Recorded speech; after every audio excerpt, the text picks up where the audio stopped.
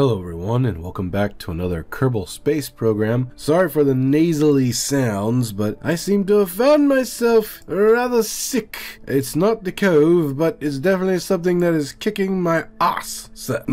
Today we will be flying a very large interplanetary Ssto. Inside the cargo bay is a base that we will be putting onto the planet Duna, unfolding it and putting it together. I made a stream about this if you're interested. I figure for those who can't watch, 2 hours worth of video, I would make a simple 10 minute one or something. Okay, let's go. Now, because of the fact that we have what, 1, 2, 3, 4, 8, 16 rapiers and only 3 shock air cone intakes, we have to start off at half power till we get some movement going. Once we start getting a little speed, then we can go to full power. In 3, 2, 1.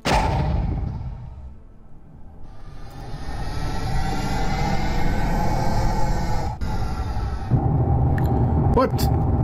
Okay, 1/3 power.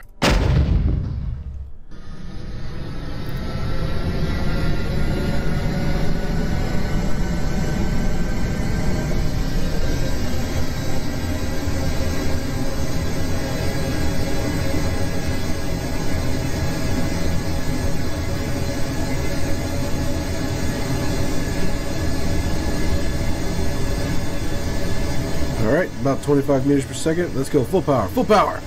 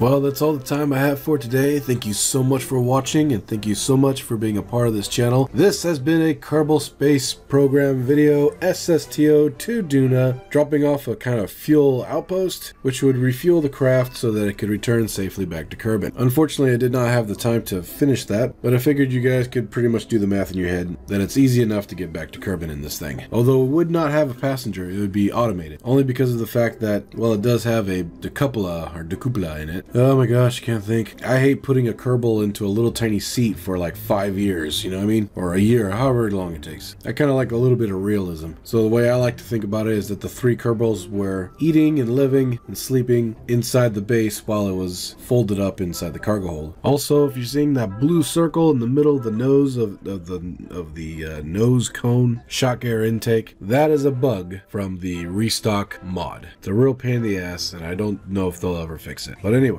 typically a mission like this, you'd want another one of these planes coming behind it, so that when that one takes off, there's another one right behind it with supplies. But I digress. I just want all of you to know that I appreciate every single one of you. Thank you so much for being here. If you really liked what you saw, please hit that like button, and if you really liked what you saw, consider subscribing. I upload videos on a consistent basis. I also have a membership if you want to join. You get cool little emojis and stuff and badges and whatnot. Pretty neat. Check it out if you're interested. But anyway, that's all the time I have for today. Thank you so much again. Love you all. Take care, and I'll see you in the next video. Bye for now. Bye-bye.